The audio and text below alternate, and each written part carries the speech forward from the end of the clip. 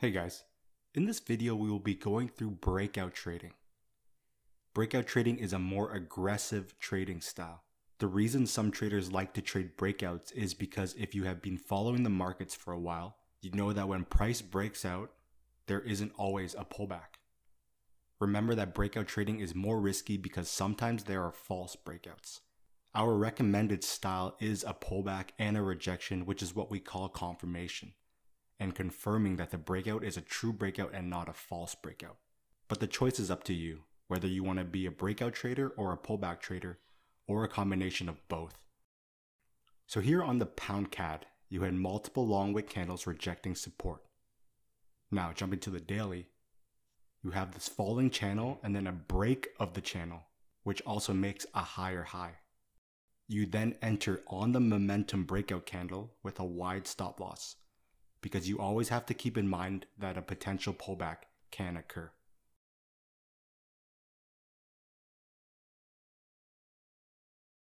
Now, as price moves up, we had a long wick candle rejecting resistance, and then price breaks the trend line, and then you would enter on the break with a wide stop loss like this.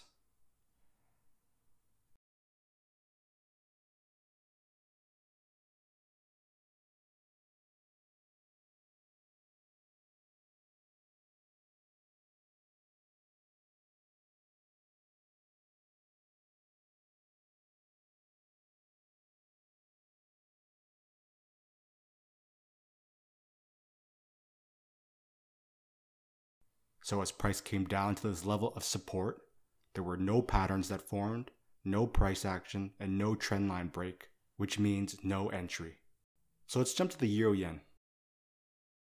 Here is the Euro Yen, and if you watched the previous video, this was a trade we took last week. Again, on the weekly, we are in a clear downtrend with lower highs and lower lows. So the best trades are when you are trading with the dominant trend. Here on the daily time frame, we had a break of trend line and a break of support, and you would enter on this candle here with a stop loss above resistance and above the 50 EMA in case of a pullback.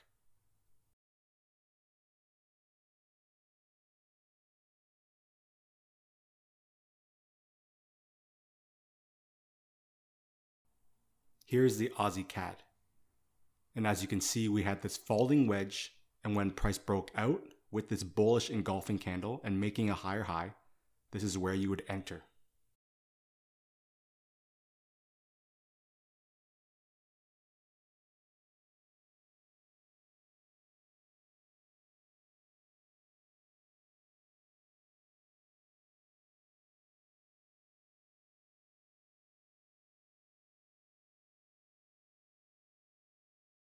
The same thing for where we currently are. We have a double bottom along with a long wick candle. And if we get a bounce around and then a breakout of this trend line, then you would take a breakout trade on a momentum candle, showing that buyers have taken control. So breakouts are also very important when trading reversals, because if you have seen our other videos, in a heavily trending market, price can go on and on and on, because price is never too high or too low. You cannot assume anything, and you always need price action to confirm your analysis. As you already know, we were stalking the dollar crossed pairs for weeks, waiting for a breakout before looking for an entry. Here on the Aussie dollar, the average trader would see multiple long wick candles rejecting support and think that this is a great trade, and disregards the fact that this is a heavily bearish market. Hence why we needed a breakout to confirm that buyers are actually stepping in. And as you can see, even after all these rejections, price still broke through support. This is the same with the pound dollar. We had multiple long wick candles rejecting an okay level of support, but again, without the breakout, nothing is confirmed, and price continued downwards. Here's the Kiwi Yen.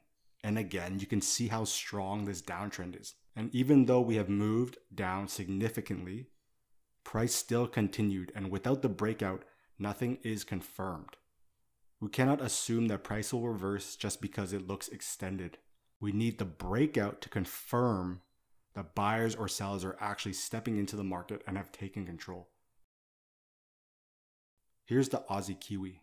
If price pulls back and rejects this level, then you have a possible long trade.